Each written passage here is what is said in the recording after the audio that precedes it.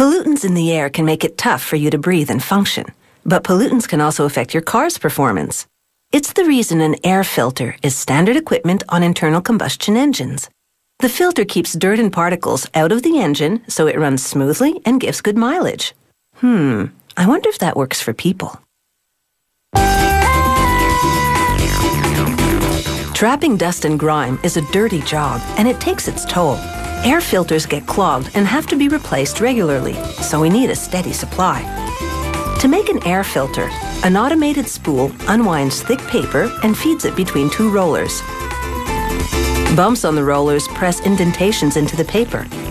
The short vertical ones are spacers to help air flow through the filter. The long horizontal lines are the pre-fold creases.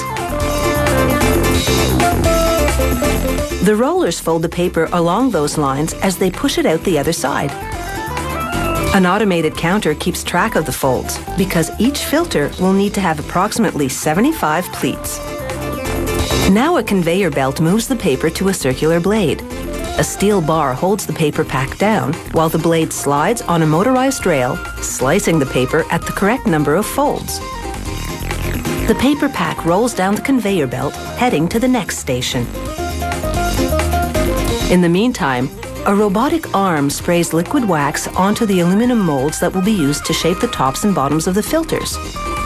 The carousel turns, positioning another set for spraying.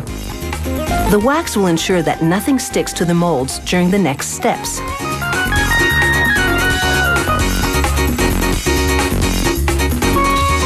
Now chrome-plated steel screens fall into a positioning tray. A robot picks them up with magnets, 2 at a time. It places them on the bottom mold for the filter. A platen or plate bearing 2 top molds flips forward on the carousel. The carousel turns, and remember the paper packs? A worker places one in each of those top molds.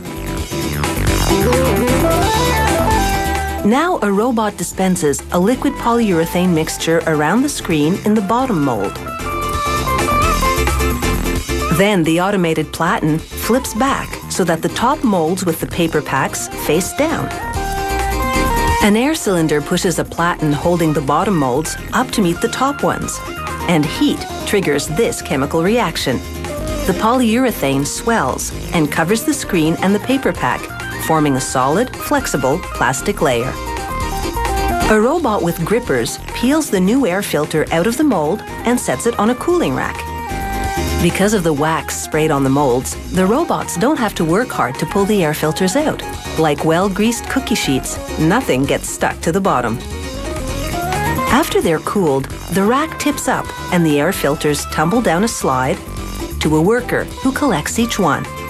With a bandsaw, she trims the excess polyurethane, or flash, from the rim. Now all that's left is the packaging.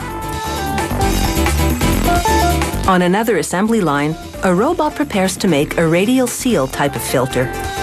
It sprays the no-stick wax onto the brims of molds that look like inverted top hats.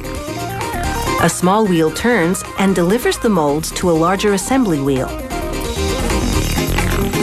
Another robot picks up plastic caps and places them inside the molds.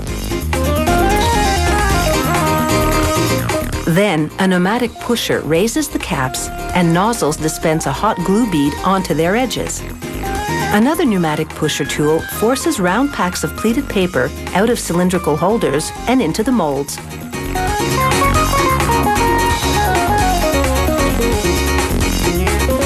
The big wheel keeps on turning, positioning the molds to receive more packs or tubes of filter paper.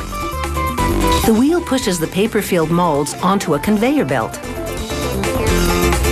And down the line, a robot pumps a polyurethane mix into the bottom mold for the filter.